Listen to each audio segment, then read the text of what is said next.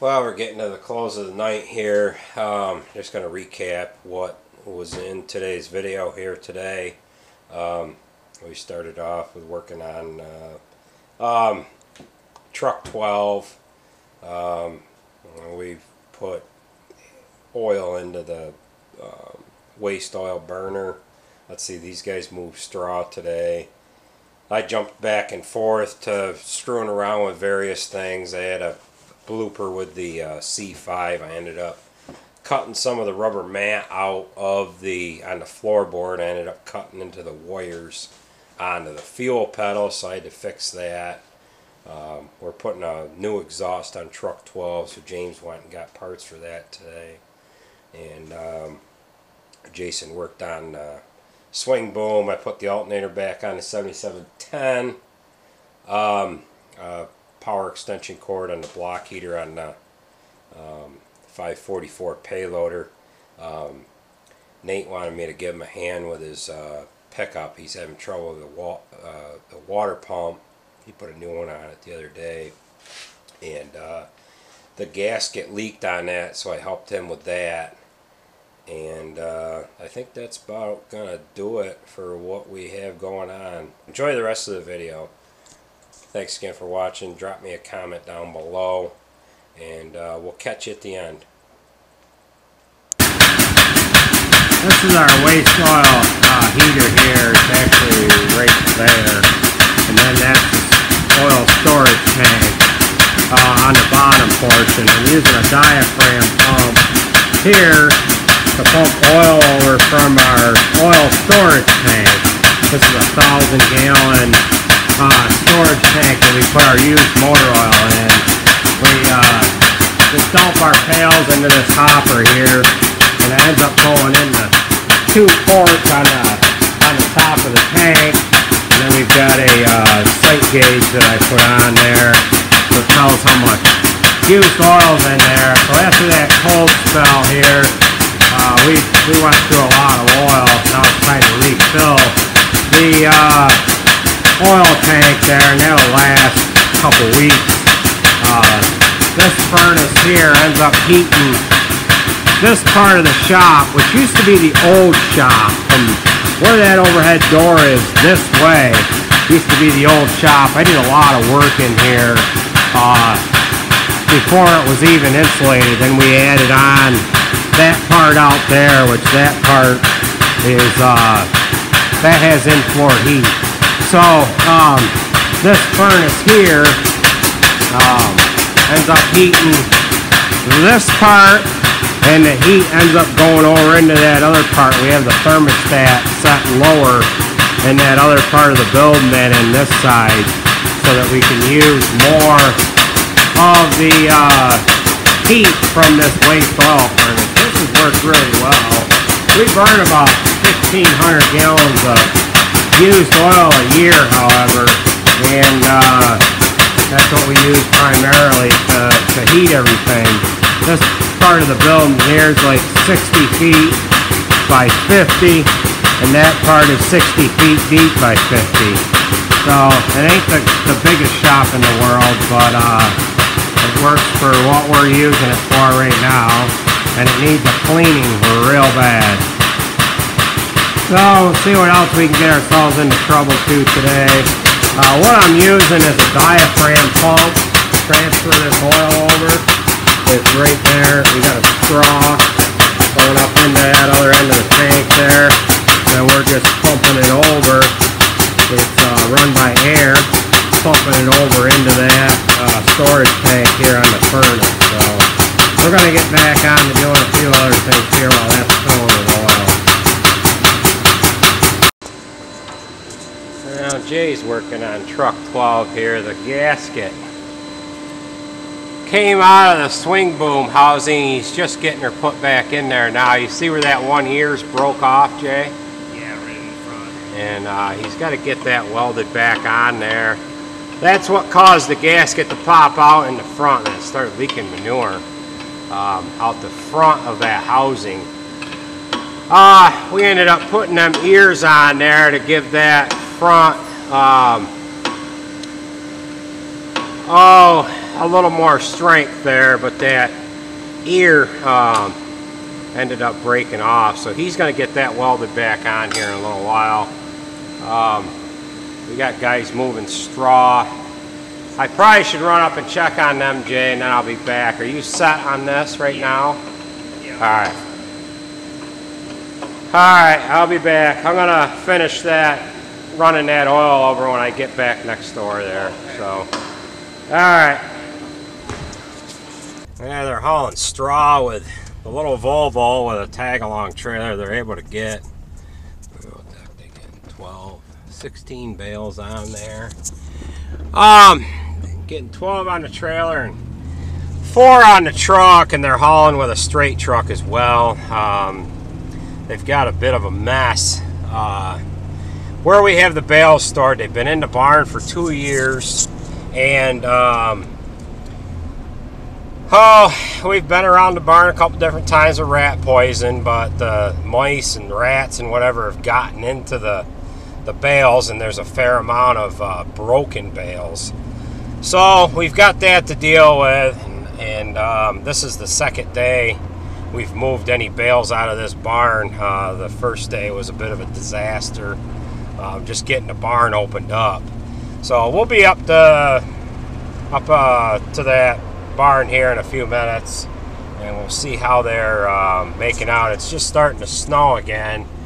We got, well, it was like 40 to 45 degrees this morning, and it had rained all night, and the temperature has dropped down into the 30s now.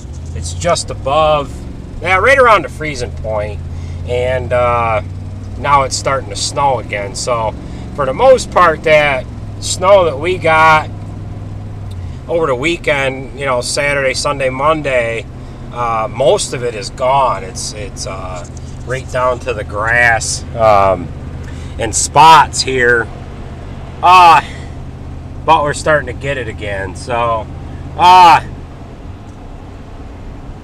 guess that's the nature of the beast. So we'll be up to that barn here in a couple minutes.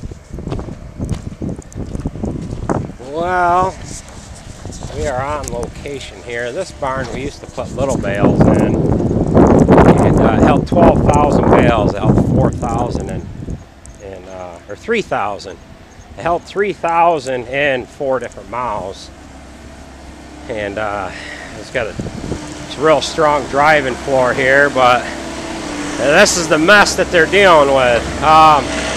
It's all chaff over there. We're going to have to rebale it or something here, but yeah. So, but we used to set the elevator up into that end mow, drive the tractor and wagons up in, filled each end mow, and then we filled these center mows from the back side of the barn, and we ended up piling this right up to the peak. That was 10 years ago. So the roads are getting kind of bad here now. I don't know how much more you're going to be able to haul. So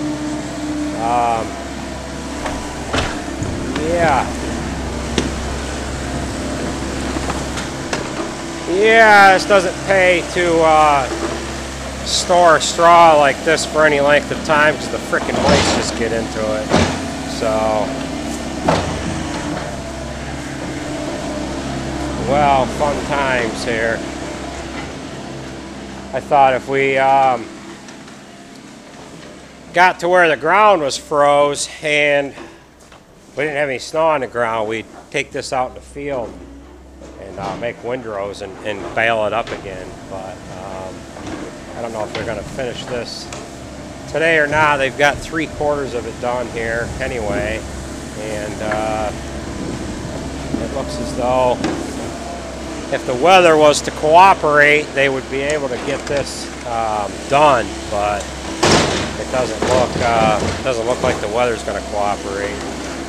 So, well, I'm going to get back to the shop. Looks like they've got this under control. And Alex here riding with boyfriend Alex. Can you say hello, Alex? Yeah. They were moving straw. They're going to shut down, and Jared's gonna ride back with boyfriend Alex. We'll call him boyfriend Alex, right? So Alex was, my daughter was riding with the other Alex, and they're gonna shut them doors up. Now it seems to be that the mice like the blue twine better than the orangish red twine. I don't know what it is about the blue twine, but they seem to like chewing on that stuff better. The neighbor that we buy straw from, he bales with the blue twine, and we buy the orange twine. So, did you happen to notice that the twine, the blue twine, was eaten? The mice were eating the blue twine? Huh? Well, we better get back to the shop. Roads have absolutely went to crap. This is the main road here, but the back road was pretty well snow covered, and they're just getting too slippery now. So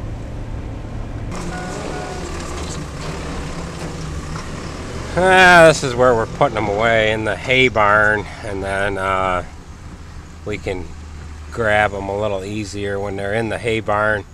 Can kind of grab them as we need them. So that's where they're going anyway. So we're only piling 5 high. We can put 6 high in there, but there isn't any sense to put them up in there that high. We're gonna have them gone before we need the rest of the barn. So alright, we've got a new exhaust system. James has got all the pieces and the parts here from Kenworth. He just got back now. So we're going to run a new exhaust. Alex and Kurt are going to start working on this. We're going to start at the turbo, and we're going to go all the way back through. We've got a Band-Aid on it right here. And I don't know if we've got another one on back a little ways or not. Oh, there's another one. Or is that a clamp? That's a clamp right there. Trying to see where else we have a Band-Aid. I guess we don't have any other Band-Aids on it, but it's right ready to choke itself out here. We did have to put a new elbow on here. The stock one would come up, and this would all be one piece. We had to cut this off because this was rotted out. Corn silage time, we put a new elbow on there, so we're going to junk this all out and put a brand new muffler and all the piping on it and everything. Now he's got some new flex pipe pieces here, and on this flex pipe, I've only seen it a couple other times. There's arrows on it. It tells you which way to run the exhaust, and I don't know if you can see that or not. There's an arrow right there. That's a 1. There's another arrow. See if I can hold this right there. I'll see if I can zoom in on that. But this flex pipe is directional. Now, you guys see this here? You ever seen this with flex pipe before? You have to put it on there a certain way. This is no joke either. Yeah, it goes on one way. See? See the arrows? Your eyes are better than mine. Yeah, really. See? Goes on one way. See that? This flex pipe goes on one way. So the exhaust has to come across the ribs a certain way. Yeah, because they're kind of raised. Raised. Yeah. So you won't get the correct sound if that gets put on there wrong. So being that this is a 6NZ, we want it to sound good. So we want to make sure that flex pipe gets put on there the right way. So what the heck did you get chrome for? Oh, that's what they gave me. I don't think you got all the pieces here. Let's see, yeah, I guess you got them all. But this is the pipe that comes out from underneath the cab. Must be they think that we're gonna run chrome. That's how that sits there. So corn silage time, this pipe rotted off in here. We just lopped it off back there, slammed an elbow on there, but we've got more Band-Aids and little pieces on here than we care to admit to, so they're going to start working on that now, and it'll be all brand new. We've got something going on with the block heater too. I don't know why that's unplugged. So, what? What? Huh? What? They didn't give us what? They didn't give us a stack. What? That piece? Yeah. That's our custom job there, man. We make those. Yeah. Yeah, James didn't like that they didn't give him a stack. He wanted a chrome turnout, but we ended up making our own turnout, so we'll get that designed right for you, James, and we'll get her welded up, all right? We'll have to sandblast this, send it out, get chrome. Yeah, yeah, we'll do that for sure. All right, we are back on the C5. I had to cut, I'll get this format out of here. I had to cut some of this old rubber matting out. You can see it right there. It was kind of bubbled up, and it was tore a little bit right in here, and it allowed a lot of dirt and crap to get down there. So I'm cutting and trimming with my razor blade, and I ended up cutting the fuel pedal wire there. So I've got to get this fuel pedal. I got to get a loom holder unhooked from it on this right hand side so I can get more of the wire over here and get I got to get some I got to get it connected and put some heat shrink or something on there, because that is in a bad area right there, you know, down in where all the crap and stuff is. So I'd rather have, you know, just a regular, you know, outside of needing the insulation here, I'd rather have just a, you know, like a diamond plate floor in here rather than this rubber crap. It's all cinched up and it's all shrunk, and you know, from heating and expanding and cooling and all that crap, it just needs to be all taken out and gotten rid of. So we're gonna I'll take the fasteners off on that and get that wire back connected again. I snipped that green one right out of the way and ended up getting into that blue one, and I maybe cut that red one too. I don't know if I cut the red one or not, but awful close anyway. So let me get this out of there and get her fixed.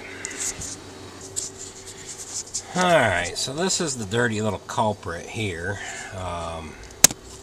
I ended up getting 2 wires, cut them right in half, and then I got this blue wire here too. So we're gonna scale cut all these, and then we're gonna reconnect them, and we'll slide a loom holder. I think this loom holder ain't, or this piece of shrink wrap, I don't know if it's going to be big enough for all 6 wires. There's 6 or 5 there. 3, 6, 2, yeah, 2, 4, 6. Yeah, 6 wires. I don't know if I can get 6 butt connectors in there, but we might do 3 and 3. So I'm going to cut these, and then I'm going to put butt connectors on there, and then I'll slide this shrink wrap on. And the trouble is right about where I cut the damn thing is almost where it's got to make the bend to plug into the fuel pedal. That's an electronic fuel pedal. So the only other thing I could do is replace this wire harness, but we're going to try this first. So I've got this cut here now, and I'm going to pull a little bit of this loom off back here, slide my shrink wrap on, and I'm going to do 3 and 3. So two strands of 3 wires with the shrink wrap, and then we'll get this all back together.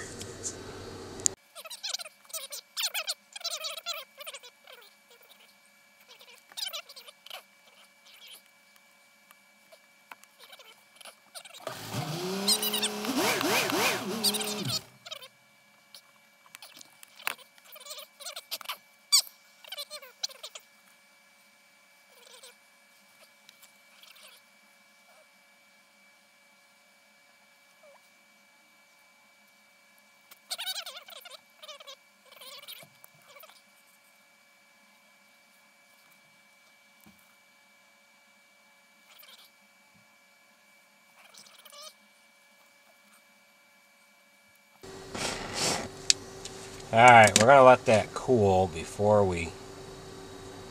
There. Get that all the...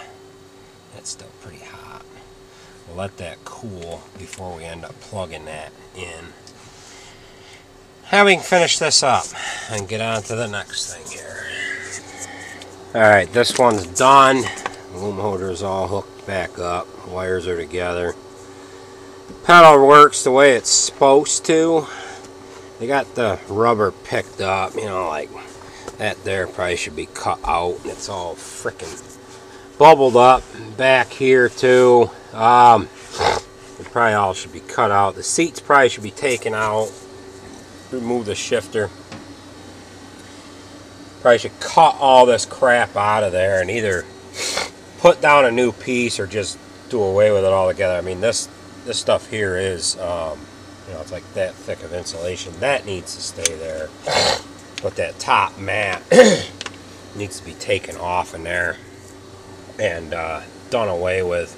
It's a freaking mess. So, alright, we've got our new alternator over here, so we're going to open that up and put the old one back in the box here. I don't know, this is a reman, but I don't know if it's going to come with a pulley or not. So I've got the old pulley off with the old one. So paperwork might as well stay right with it. Well, it does come with a pulley. So get that one out. I might as well set the pulley onto this one. Well, yeah. Might as well set it on there. And they choose to use it on the next go around, it's on there. So that's on there. We're going to box this back into here like that. Paper's right back in there.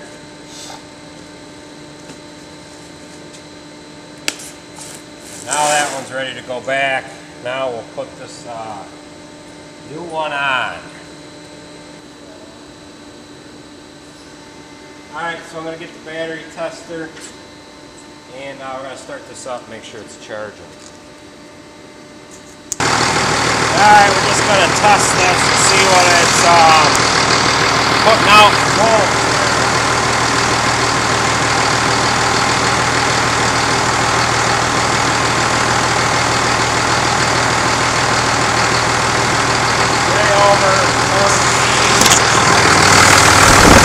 So it's charging. See that?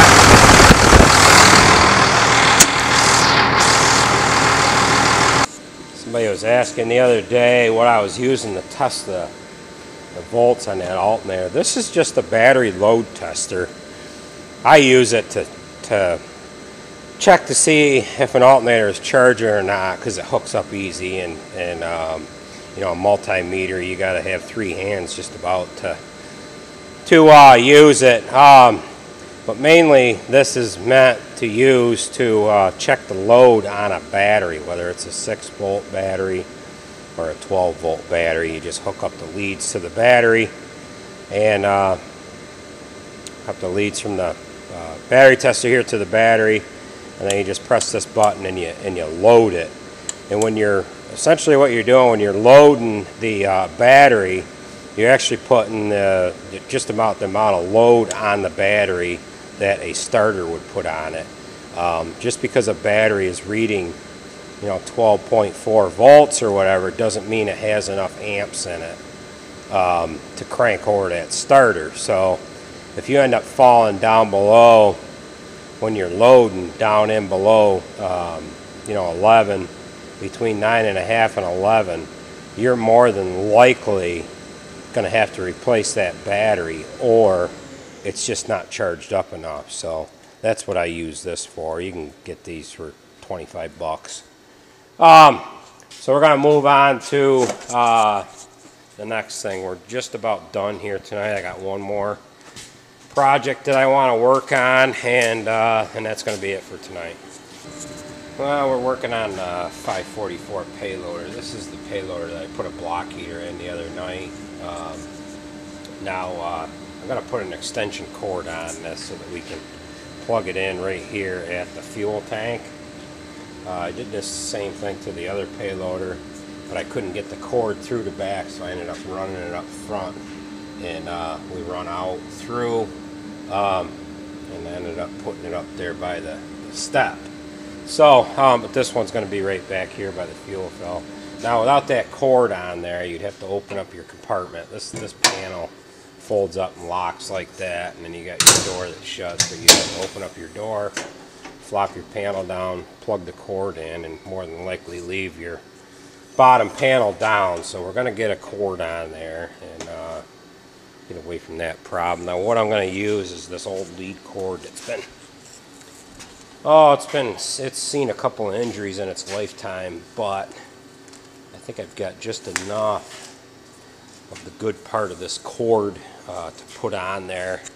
Their insurance company don't like us putting electrical tape on cords anyway, so we're going to cut this cord, and we're going to pull the other end through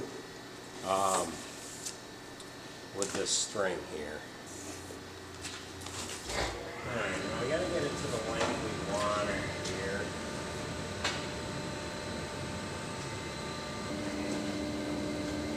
Okay. We've got our cord end ready to go on. We're just going to put the bottom side of the cord end on first. I've done this before and forgotten to put this on. It's no fun.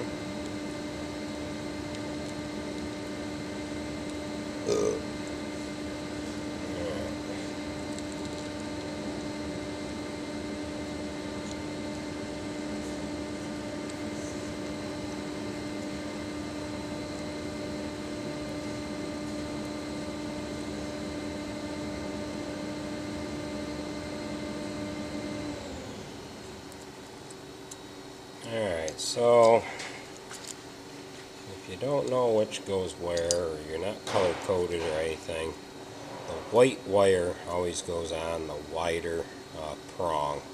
If you have two flat prongs, the white goes on the wider one, the black goes on the narrow one, and the green goes on the center one, which is the ground. We've already got these all stripped back. First candidate is going to be the green one. I'll send that guy in through there. So we got him lined up good. Push him against me. Tighten that up.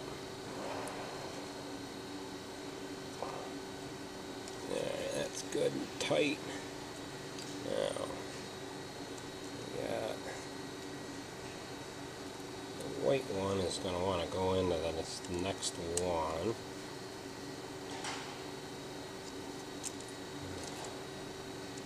Come on, open up. Spread them apart there. Alright, so we got that in there.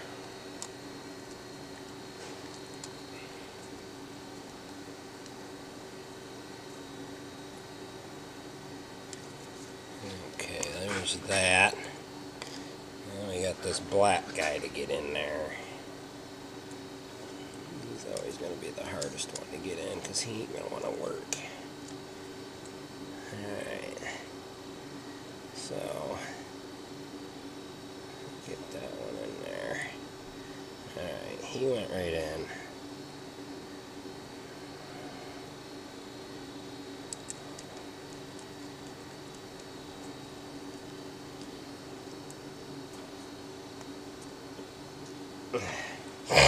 Alright, now we can pull our base together here. Just got to figure out which way that wants to go. Alright, Let's go right there like that. There. That's all plugged in. Just get a zip tie. Put that guy on there like that. Now we left that up there enough so you can hold on this end. Plug that on there.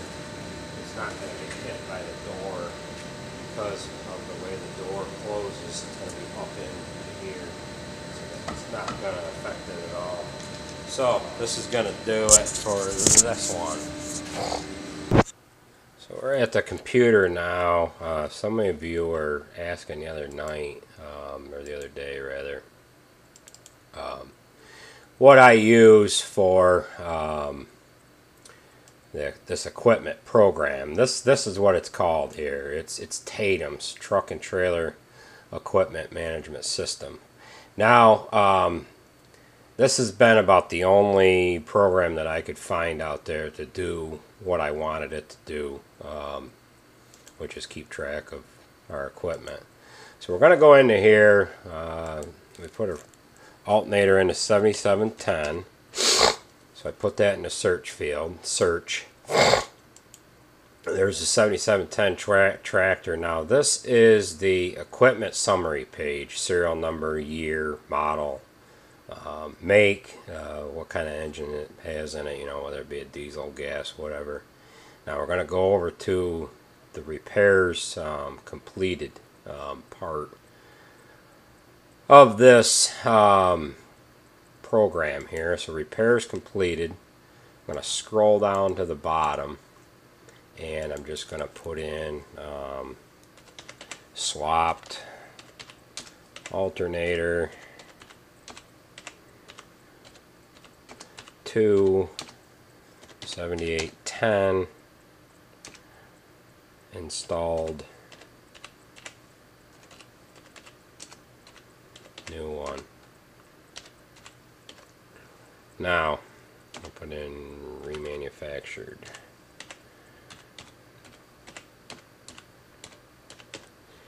Okay, now I just identified, add a D there, what I did to that. Now, you got an odometer reading here, which the tractor doesn't have any odometer, you know, it doesn't have an odometer on it, so here's the hours reading here. Well, that's going to do it for this video. Please rate, comment, and subscribe, and we'll catch you at the next one. Thanks again for watching. And Nate's put a new water pump on this, and it's freaking leaked on him. I think they gave him the wrong gasket or something, or there's something wrong with this water pump. So he's about as frustrated, only half as frustrated as I would be. I'd be throwing stuff right now, Nate. So I gotta hand it to you. You're doing a good job. He's got a new radiator in here. This is just about race ready, you know that? It's close. Yeah. So he even brought beer tonight. I told him I'd help him with this, and we'll see if we can't figure out why it's leaking. We got some tricks up our sleeve on how we're gonna get that to seal up. If it has a warped water pump, we're going to throw it up against the wall and going to make these guys give them a new one, right, Nate? So, yeah, he even brought beer tonight. Look at that. He brought my kind, too. You usually drink the old Milwaukee stuff, don't you? Usually drink Busch. Busch, there you go. He likes Busch. Beer. Busch beer. So he'll get that off in there and we'll see what we can get figured out here. Alright, so this water pump is back to leaking just like it was when Nate put this together. And it's leaking from this bolt here. Now we're full of coolant. Now all these bolts are hand tight. We're going to start tightening them up slowly. We're thinking the water pump is warped. It's a remanufactured water pump from Napa. and when we loosened this water pump up, it went to dripping less. So we're actually going to go back on this tomorrow, get Napa to replace this water pump and slap another one on there. The bolt I'm tightening up right now is the position that it was leaking from last night and continue to leak from tonight. We're just going around retorquing these, tightening them up because we loosened them all back off.